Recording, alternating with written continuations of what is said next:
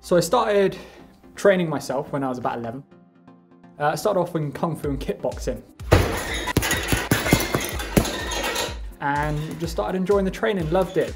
Achieved what I wanted to achieve in the martial arts, and then fell in love with, and then moved on to the fitness and fell in love with it. And with the coaching side of things, I was like, you know what, let's put this together. Why not make a career out of it? Do what you love, you never work a day in your life. Helping my clients set the right goals and then helping them in any way I can to achieve them, whether that's strength, whether it's weight loss, whether it's just plain and simple feeling happy and healthy. See it in their face when they realise they've achieved what they set out to do is a humble feeling. Fitness is probably the strongest weapon we have in our arsenal to target bad mental health.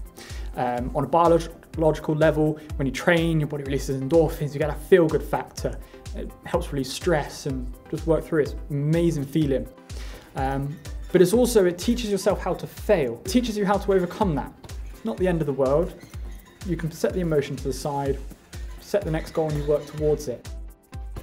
And have the confidence in yourself that you're not made of glass, you're not going to break, you can push through it, you can do it.